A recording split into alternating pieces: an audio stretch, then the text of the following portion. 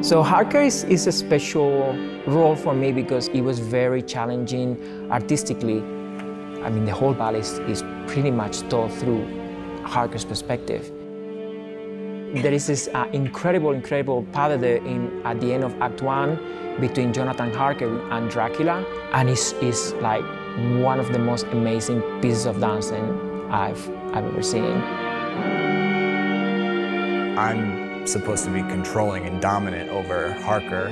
You know, to portray that over another male is difficult, so it challenges me to just bring more of my testosterone to the pas de deux, so to speak. You end up being really sore, and you think only the person that is doing the lifting is the one that is sore. It's actually really hard to be lifted and squeezed and thrown around like a rag doll. So respect to the girls for that.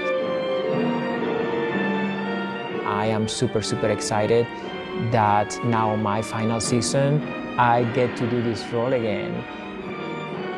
Make sure you don't miss out on the scariest ballets of all, Dracula. Get your tickets at coloradoballet.org.